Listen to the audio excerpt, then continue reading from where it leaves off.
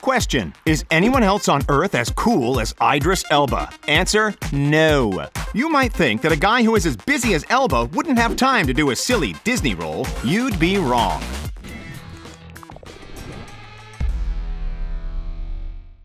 Has there ever been a moment where you're watching a Disney or Pixar movie and you think, where have I heard that voice? It irks you until you have to rush to IMDb to get that ah moment. You might be surprised to learn that several famous Disney characters have that sort of connection. A studio like Disney likes to reuse their voice actors over multiple films. Some of these stars you might recognize by name. Movie stars like Idris Elba, Mindy Kaling, and John Goodman like to lend their talents to the Mouse House. Others you might not know that you've been a fan of for decades. Well, consider the secret out as we go through all of the best Disney voice actors that you've loved for years. Let's dive right into the secret connection between these Disney characters.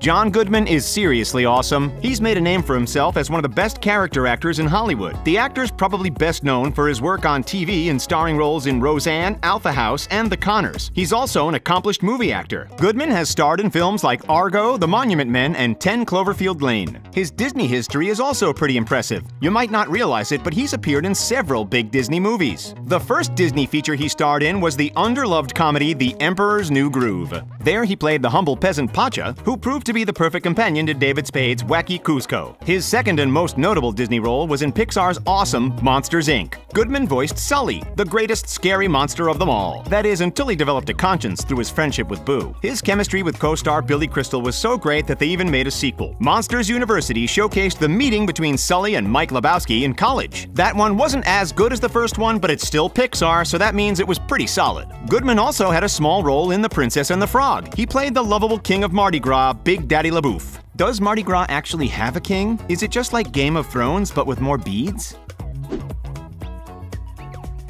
Kristen Bell has had the kind of career most actresses would kill to have. She's been in several amazing shows. The Good Place, Gossip Girl, and House of Lies have all benefited greatly from her wry wit. To most of her fans, she'll always be Neptune's greatest detective, Veronica Mars. That proved so popular that it led from a TV series to a movie and then back for a TV revival. Her Disney creds are pretty stellar too. There really hasn't been a Disney musical that's made quite the impact that Frozen has over the last decade or so. A lot of that has to do with Belle's fantastic performance as Anna. She also got to voice her all-time favorite animal in Zootopia, where she played Priscilla the Sloth. She's gotten to be both a Disney princess and her #1 animal? That's not bad. Honestly though, none of that is Belle's best work. Her Africa music video with husband Dax Shepard and her birthday sloth reaction are YouTube legends.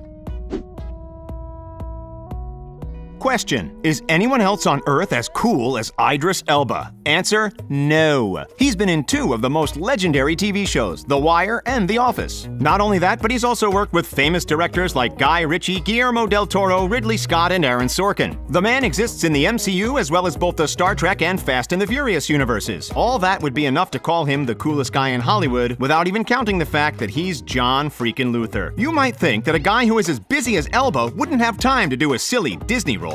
You'd be wrong. His first appearance as a Disney character was the rough-around-the-edges wildebeest police captain Bogo in Zootopia. He followed that up in the same year with a terrifying performance as the evil tiger Shere Khan. In Finding Dory, he played the sea lion Fluke against Rudder, voiced by his former co-star from The Wire, Dominic West. He's also a pretty good musician/DJ. As if he really needed to be any cooler. Tone it down, man. There's not enough cool to go around, and you're hogging it all.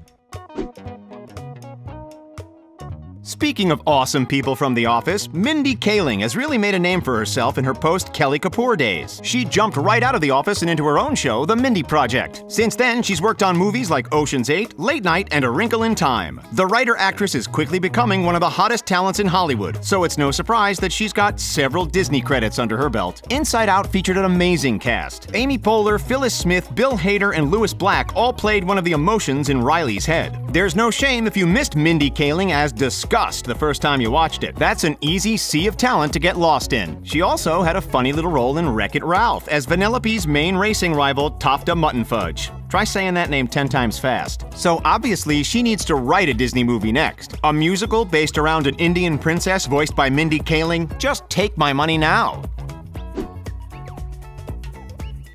The average person may not know the name Alan Tudyk, but he's practically nerd royalty. He was the Verse's greatest pilot in the beloved Joss Whedon series Firefly and its spin-off movie Serenity. Not only that, but he played K2 in Rogue One and Mr. Nobody in Doom Patrol. Nerd cred doesn't really get much better than that. What's surprising is that he has just as much Disney cred, if not more. He's been in almost every modern Disney animated feature. His illustrious Disney character career started with his villainous turn as King Candy in Wreck-It Ralph. Then he appeared in Frozen as the Duke of Wesselton, though that one wasn't quite as memorable. Luckily, he got a meteor role in the Marvel Disney Big Hero 6 as the bad guy Alistair Cray. From then on, it was clear that the animation team considered him their lucky penny. He played a character in Zootopia that parodied his Frozen role. Instead of playing the Duke of Wesselton, he played a character named Duke Weaselton as a sort of inside joke. He even got to ham it up as the lovable chicken sidekick Hey Hey in Moana. Then he got to take it back to his Disney origins with Wreck-It Ralph 2. King Candy may have bitten the dust in the original, but that didn't stop Tudyk from playing the Google parody Knows More. So Disney now owns 20th Century Fox, and they obviously love Alan Tudyk. Clearly they need to revive Firefly, right? Maybe the crew now has a plucky robot pilot that sounds just like Wash.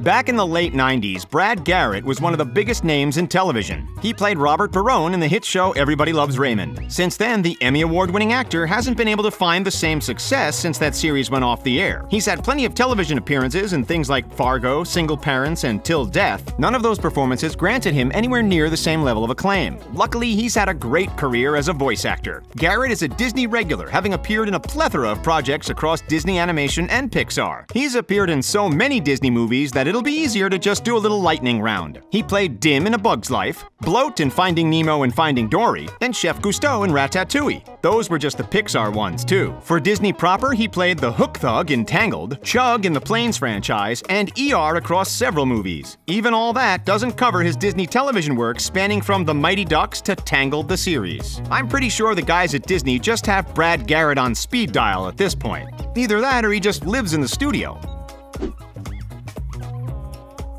When I say the name Wallace Shawn, you probably don't know who I'm talking about. Then when I say the word inconceivable, you know exactly who I'm talking about. The actor may be most famous for playing Vizzini in The Princess Bride, but that's far from all he's done. He's been in other famous films such as My Dinner with Andre, Manhattan, and Clueless. Shawn even had a wonderful guest starring gig as the Grand Nagus in Star Trek Deep Space Nine. More than all that, he's another fantastic Disney voice actor. He's one of the main players in the Toy Story troupe of actors. Across all 4 films, he's played the neurotic dinosaur Rex. He's also played Bob Parr's boss in The Incredibles and Principal Fetchit in Chicken Little. For old-school Disney fans, he also played the principal in a Goofy movie. Supposedly, Pixar has decided to stop making Toy Story movies. If what they've said before on the matter is any indication, he'll probably be playing Rex for the next 20 years. The hit TV show Seinfeld made a lot of people's careers. There were dozens of regular guest stars, but few have been as successful as Patrick Warburton. His dry but enthusiastic performance as David Putty launched his career into overdrive. Since then, he's appeared in several TV shows, from The Tick to Rules of Engagement. Most notably, he has a recurring role as the disabled cop Joe Swanson on Family Guy. His best voice work isn't on Family Guy, though. There's no doubt that his greatest performance to date is of the dim-witted manservant Kronk from The Emperor's New Groove. If you haven't seen the Kronk's mission scene from that film, go watch it as soon as possible. It's 100% comedy gold. He played Kronk in several spin-offs since then. Aside from Kronk, he's been in Chicken Little, The Wild, and Planes, Fire and Rescue. Not to mention, he was in the Disney television shows Kim Possible and played Buzz Lightyear in the spin-off series. If they keep remaking old Disney cartoons into live-action movies, maybe Warburton can play Kronk in the new Emperor's New Groove. It's bound to happen eventually. They're running out of 90s musicals. If you weren't alive in the 90s, you might not realize how big of a deal The Little Mermaid was. Pretty much every little girl was obsessed with the mermaid princess Ariel and her quest to find love. Actress Jodie Benson absolutely crushed it as the sea's best princess. Sorry, Mera from Aquaman, you didn't quite cut it. Her rendition of A Part of Your World was a huge deal at the time. Disney even struggled a bit with the immediate demand for the song to hit the radio. It may seem weird in the days where Let It Go is always on the radio, but Disney wasn't actually ready with a single. After so much popular demand, the song was eventually released along with Under the Sea and Kiss the Girl. Under the Sea even ended up winning an Oscar, which is strange considering how much better A Part of Your World is. Benson played Ariel several times, both on television and on the big screen. Most recently, she played her in Wreck-It Ralph 2. There's even rumors of a Disney princess team-up movie on the way. This isn't her only Disney credit, though. She was the tragically fated robot Weebo in the Robin Williams flick Flubber. She also voiced the Barbies in the Toy Story films. And if you don't blink, you might even catch her cameo in Enchanted. Halle Bailey is destined to kill it in Her the Little Mermaid, but that doesn't mean Jodie Benson isn't still a legend.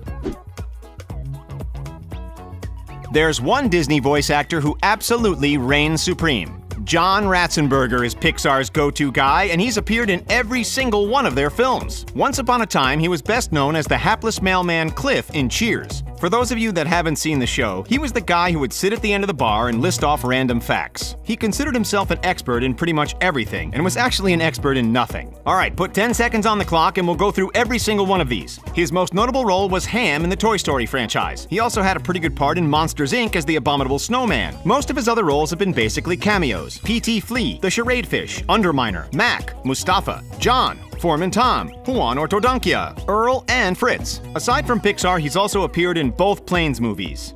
You know, because appearing in over 20 Pixar movies just wasn't enough Disney for him. He's been in so many movies that he's basically Pixar's Samuel L. Jackson. Well, aside from the actual Samuel L. Jackson, that is. Well, now the mystery behind the secret connections between Disney characters is solved. Were there any voice actors that we missed? Let us know in the comments, and don't forget to like and subscribe for more from The Binger.